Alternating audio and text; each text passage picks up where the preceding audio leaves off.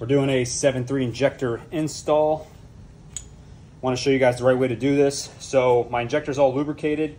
Always checking for the copper washer that's at the tip of the fuel injector.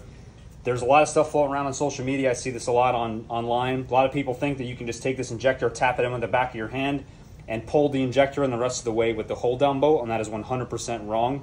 If you do that, the injector may not seat correctly, and you can have running issues.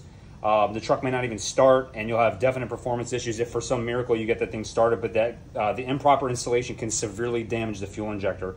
So I'm going to show you guys how to not do that. So make sure that your injector is all lubed up. Use motor oil. I've already changed all of the O-rings on mine. I have a new copper washer. Again, this engine is a virgin at this point in time and has not had any injectors in it, so you guys should be able to hear what I'm talking about, and I'll show you what I mean.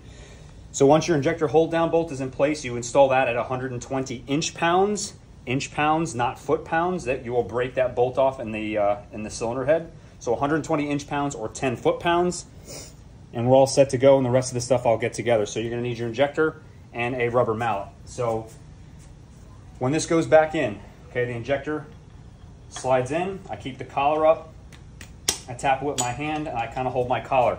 This is where the important part is with the mallet. You need to tap the mallet until you hear the injector ping at the bottom of the head, and it sounds like this. I don't know if you guys could hear that or not, but I kind of just tap on the back of that solenoid, which is completely fine to do. Do not use a hammer. You will crack this ceramic piece back here. But that is how I know my injector is fully seated. Sometimes you'll hear a nice ping, but you hear the change in tone as the injector bottoms out in the cylinder.